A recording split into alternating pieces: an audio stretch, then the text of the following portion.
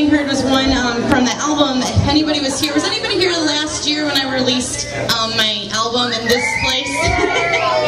Well, that was a really fun experience, so we wanted to come back. I love the Beachland Ballroom and Tavern, so it's so great to be here tonight. I'm going to do another song for you. Cool. So I met the man next to me a little less than a year ago, and we are now engaged. His name is Jared Maloney.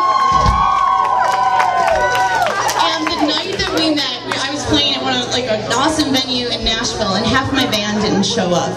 And it was only because one girl got really sick, and she was the ride for the other girl. And it was one of those moments where I felt like I was in one of those ABC family movies where I'm like, oh my gosh, this is the moment.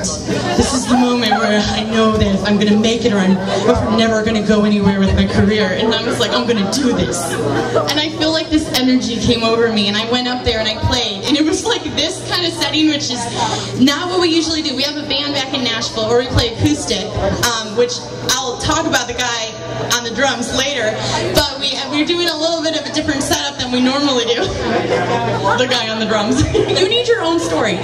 So, the night I met Jared, the first time he saw me, this is the song I was playing, and so it always makes me think of him, and it's his favorite one. This is for you, Jared, and this is called Light It Up.